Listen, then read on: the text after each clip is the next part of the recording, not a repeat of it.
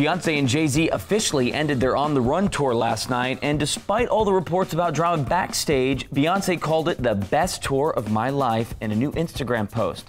The caption accompanied this photo of her husband holding their daughter Blue, an image we've seen a few times on her page in recent weeks. Now that the tour is over, fans are anxious to find out if the loving photos were a cover-up for their reported crumbling marriage.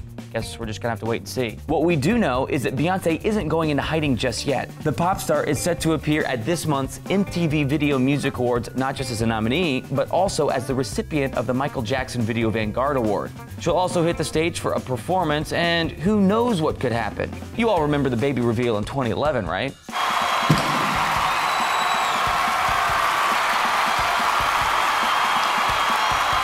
That could be a perfect time for Mrs. Carter to make a statement to shut down all the whispers, or confirm them. Either way, we'll be watching when the VMAs airs on August 24th.